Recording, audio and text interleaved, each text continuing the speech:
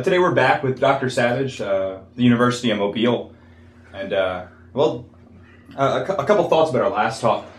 I noticed one continuous subject. You kept bringing up vision and how important it was in leadership, that you had to have an established vision, and then that you would follow that through, and that faith would be incorporated in that, and your faith would lead that way. But I guess my question to you now is, if we're going a little deeper, is how does one come upon that vision? How does one find the vision that they have, and it be a stable vision to follow? How about we talk about where people get vision first, and then I'm going to give you what I think scripturally we see where we get vision.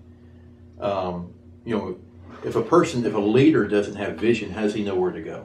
How does he to lead the church? How does he lead the organization? He or she has to have vision to see. Very few people are able to do this, by the way, but all Christians should be able to do it. Not only about lost people, but all Christians should be able to do it. And I'll talk to you why in just a moment. But oftentimes people get their vision because it's there. Hey, why are we doing what we're doing? That's because this is what we do. This is what we've always done, right? We see this oftentimes with churches or well-established companies. It's just kind of going through the motions. Sometimes people get vision from duplicating success, the copycat culture. We talked about this in the last video. In the NFL or college football or whatever, if an offense all of a sudden starts being successful, then other people try to implement that. They duplicate success. The church is successful in suburbs of Atlanta, then a church in Mississippi will turn around and try to duplicate that. And that's a way to get vision, but it's not the right way to get vision necessarily. Another is pride.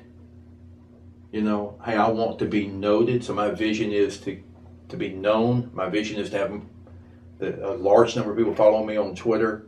My vision might be, hey, I want to pastor this such and such church, or I want a such and such position in the corporation. Again, that's a way to get vision, but it's not necessarily the biblical way to get vision. Vision can come from need, right? Here's a community in the neighborhood. They have a certain need. This church can provide for that need, so they let that form their vision and be what they do for the year or for the next outreach event or something. Nothing wrong with that. But again, is that the right biblical baseline for where to get vision? Another is what's available resources. We talked about this in the previous video of letting the how dictate the what. And that's, then you're always limited to what you've got, how you're going to do it, what resources you have or don't have. I just think that resources, what you have or don't have, should never play into it. I've learned that in my own organization of running a nonprofit for 20-something years. There's a lot of years I didn't have the cash, because we as Americans oftentimes think in terms of I'm going to do things based on the money I have. But if you look at Scripture, it's not always based on the money someone has, because God might provide in a different way.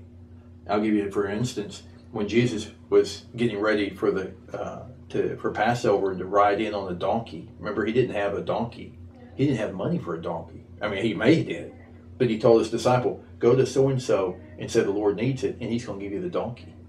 Or if you recall, when the disciples needed money to pay the taxes, right, the Roman taxes, and Jesus said, go look in the mouth of a fish, and there's a coin sitting there. I mean, that's crazy thinking in today's terms, but so often we think in terms of, I don't have the dollar resources to do what God's called me to do. That's the wrong way to look at it, because God oftentimes provides in other ways. And just this singular dollar focus determining what we do is really an American and Western way of thinking. I learned from my friend Bill Graining, who runs the Alive Festival in Ohio, big Christian festival, tremendous fun event, but also deeply spiritual event. And I've been involved with Bill on that a few times, and what Bill taught me was trade things, give to other people and then they help you back, and don't let everything be dictated by the dollar. Instead, see how God can provide in other ways. And I've seen him do that in my own ministry more times than probably I've seen him provide dollars, actually. Another is a vision based on the leader. Hey, this guy can really preach, so I'm going to build everything around him. Or we've got this person that's in, a great youth pastor and he's great with events, so let's build these big, massive events. Well, then when that guy leaves, it's all over with, right? Yeah. values, purposes, nothing wrong with that, but oftentimes that determines our vision. People say, well, let's have a purpose statement, or here's our values that form out who we are, what shape us who we are. That needs to play a part of it, but that doesn't give the vision, see.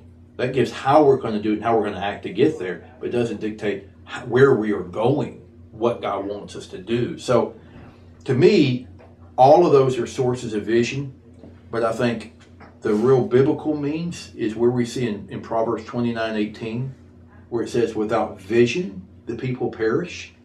And it's interesting, Jordan, because the word vision there is not vision as in what I'm going to see. Hey, here's the vision for the country. Here's a vision for my company, whatever. Instead, it's the word vision there in the Hebrew, Proverbs 29:18 again. Without vision, the people perish. The word actually is without revelation, the people perish. Right? Vision is what man ultimately can see. And I wrote a note. I want to make sure I read this as a Henry Blackery quote. Vision is something people produce. Revelation is something people receive. So to get vision, you've got to hear from God and pray to God, let God pour in so that then He can lead me out.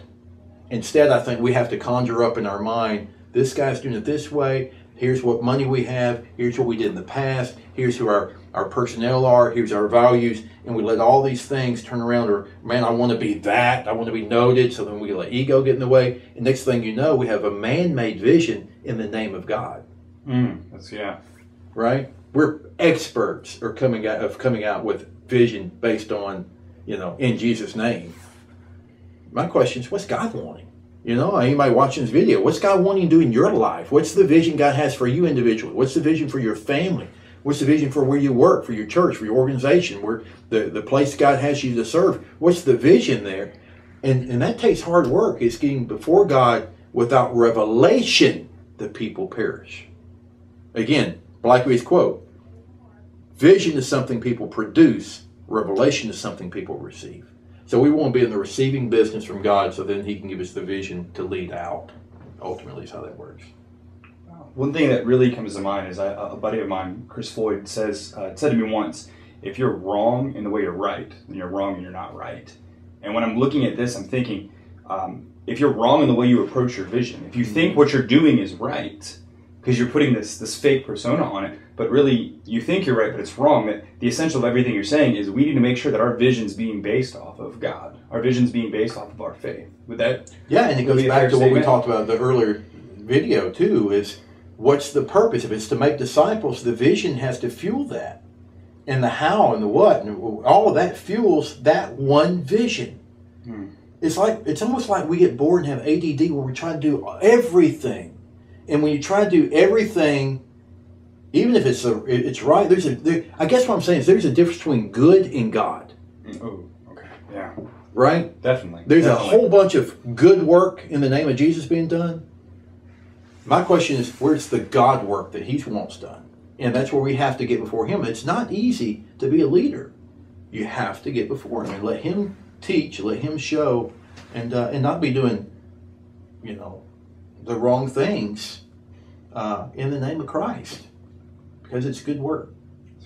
It's going to be God's work. So anyway, that's it. That's great. Well, thank you again so much, Dr. Savage. I pray that as leaders, future leaders, that we can put our face down and look towards God and make sure that He's leading us instead of our own selfish desires. He is our source. If He's not, then something else is leading us. But something's going to be our source. Something else is going to be our inspiration. Something's going to be what we follow. And it's either going to be God fully, or it's going to be God partially, or it's going to be not God at all. And we just need to be cognizant of that it's got to be fully Him, starting the day, ending the day, and throughout the day with Him. We can't compartmentalize our faith, and the vision comes from Him. Wow. Well, thank you so much for those words of wisdom, sir.